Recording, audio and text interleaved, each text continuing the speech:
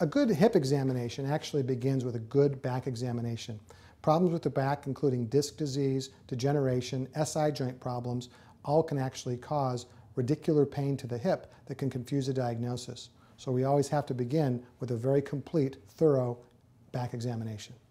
We want to begin by having our patient stand backwards so we can actually inspect his spine from the back.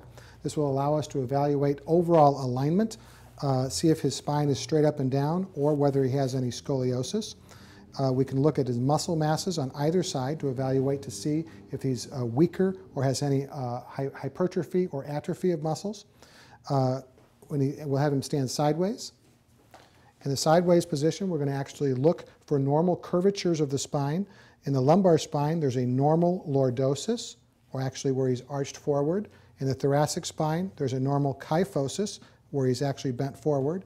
And in the cervical spine, there should be a normal lordosis. So here you can see on this patient, lordosis, kyphosis, lordosis, which is a normal finding.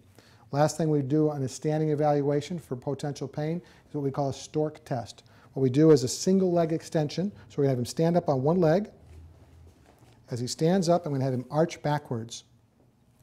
As he arches backwards, if he had a spondylolysis or an SI joint pain on the same side that his foot is down, that would cause pain. Stand back up, switch sides, and arch backwards on this side. Again, repeating this on both sides to evaluate for either spondylolysis or SI joint problems on either side.